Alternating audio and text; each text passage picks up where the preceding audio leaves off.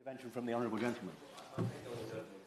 My constituents are very worried at the moment about a proposal for a new incinerator the size of Battersea Power Station in the Hampshire Downlands countryside, so rural, not urban. It's actually in the constituency of my right honourable friend, the member for Southampton North and Romsey, who is good to see in her place. Now, given incineration is not recycling, and this would lead to countless lorry movements just to feed the machine, I wonder whether the honourable gentleman would agree it would be good to hear from the Minister today in her summing up where the government sees incineration in the hierarchy of waste management in England today.